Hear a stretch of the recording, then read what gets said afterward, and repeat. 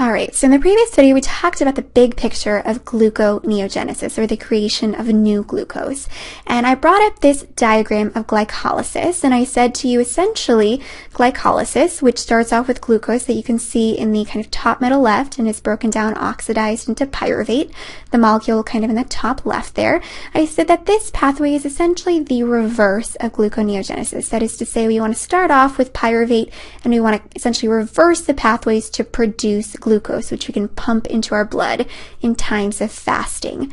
But notably, in this video, I want to get a little bit more detail-oriented and talk about kind of three unique reactions to gluconeogenesis that overcome the three irreversible steps indicated by the orange arrows in this diagram of glycolysis.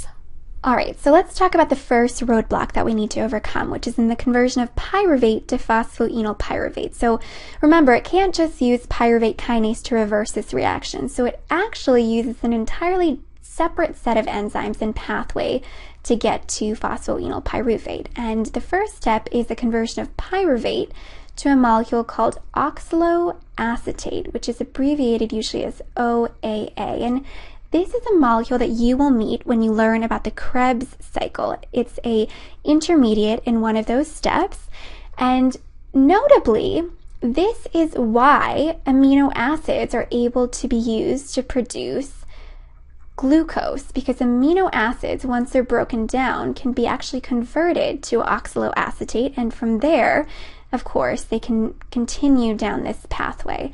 Notably, another precursor molecule that I mentioned before, lactate, can be interchangeably produced from pyruvate or going from lactate to pyruvate. So that's another way that that metabolite contributes to gluconeogenesis.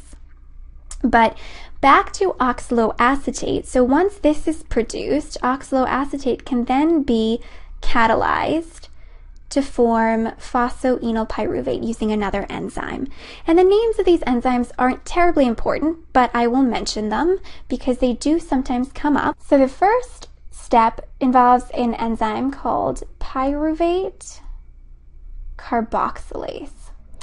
And notably, kind of one way that I remember this is because oxaloacetate is actually a 4-carbon molecule. So pyruvate, recall, is a 3-carbon molecule. So this carboxylase enzyme is essentially adding another carbon through a carboxy group to this oxaloacetate molecule, and then this oxaloacetate molecule is converted back to a 3-carbon intermediate by an enzyme called PEP, which stands for phosphoenolpyruvate for short, PEP. Converted by PEP carboxy kinase. And of course, kinase involves the phosphorylation of something. And so we know actually intuitively that because gluconeogenesis is an anabolic process, we're building something up, it requires energy. And energy comes usually in the form of ATP. And turns out that this first step of the reaction does involve ATP, so I'm going to say plus ATP, and the second step, where this kinase is involved, also involves energy in the form of GTP, which is pretty much the equivalent of ATP, but of course we have this G, which is just guanine, a different nucleotide base, but this, of course, we know the energy is derived from these phosphate groups, so essentially we can think of these things as being the same. All right, so 1 roadblock down and 2 left to go. So once we have our phosphoenolpyruvate, we're good to go. We shuttle down this pathway until we hit our next roadblock, which is in the conversion of fructose 1,6-bisphosphate to fructose 6-phosphate. So the way our body does this is it actually uses a different enzyme. So normally phosphofructokinase is used to convert fructose 6-phosphate to fructose 1,6-bisphosphate. And instead, in gluconeogenesis, going the opposite direction, the body uses an enzyme called fructose 1,6. So we're talking about the same molecule here, but instead of kinase, we're using a biphosphatase. So it's kind of a mouthful, But just recognize that a phosphatase is the exact opposite of a kinase. So whereas kinases involve phosphorylation, usually using phosphate groups from molecules like ATP, a phosphatase takes these phosphates away. So naturally, it makes sense that if a kinase is used in going from fructose 6-phosphate to fructose 1,6-bisphosphate, we'd want to take a phosphate group off, going the opposite direction. So that's exactly what we do. Now, one kind of point of confusion that kind of I had when I was learning this was, we always learn that the enzyme of a reaction can't really change whether a reaction is irreversible or not. So I want to point out that it's not just an enzyme that we're switching out and going and kind of circumventing this irreversible reaction, because that really wouldn't do anything. If a reaction has a negative delta G value, it will always have a negative delta G value, and changing the enzyme won't change the delta G value. Remember, kinetics and thermodynamics are separate entities.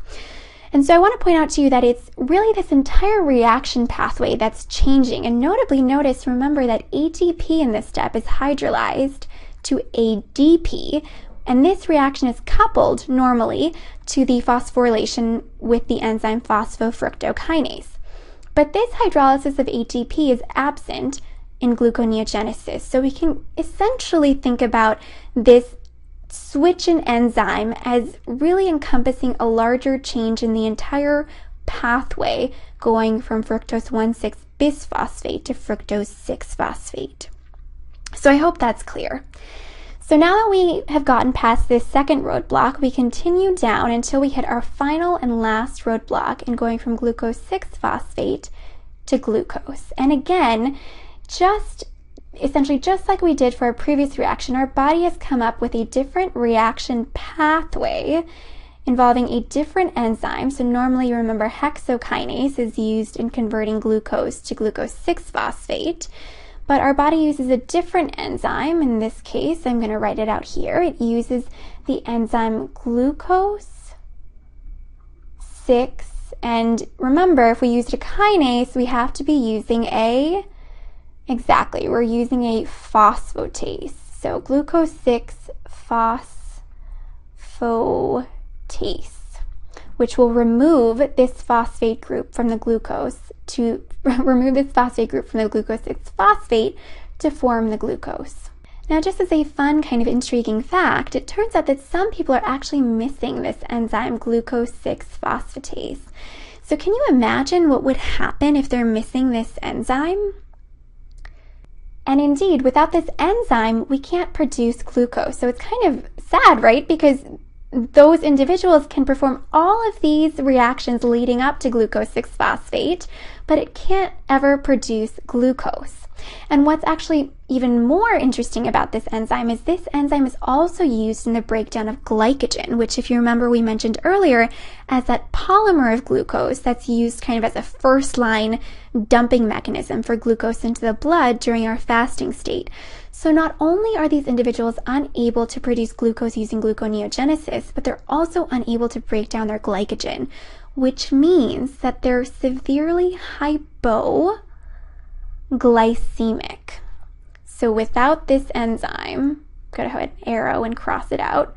Without this enzyme, individuals are hypo or low in glucose. And of course, this is a very life-threatening condition because our body needs glucose to survive.